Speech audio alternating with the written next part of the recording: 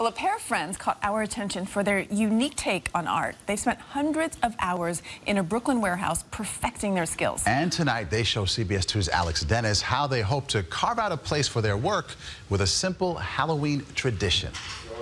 Chris Soria and Marc Evans spent decades perfecting their craft. Typically take anywhere from 3 to 16 hours, depending on how crazy, how intricate. These childhood friends found a way to combine their two loves, art and Halloween.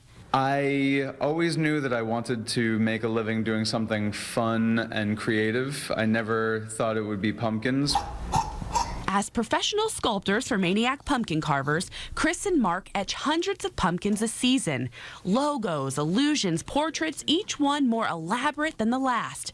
But they weren't always experts. You have to kind of ruin a few pumpkins sometimes to really get the hang of it. They've learned many tricks during the years. Now they're giving you the inside scoop.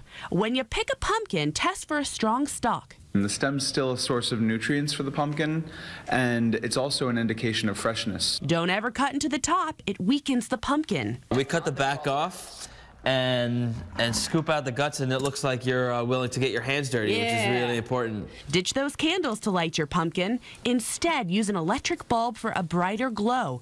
Grab a few common kitchen tools. You can use a paring knife. You can use a lemon zester. Scrubber sponges are really helpful for kind of polishing your pumpkin. Then get creative and start carving. In Brooklyn, Alex Denis, CBS 2 News. I can't do all that. Can you? No. But then we just hire those guys. I bought stickers this year. And just slapped it on there? Yes. It works. No mess, right? If you'd like to see these guys work in person, head to Luna Park in Coney Island on Saturday. They'll be out all day carving a gigantic pumpkin, so enjoy that. Yeah.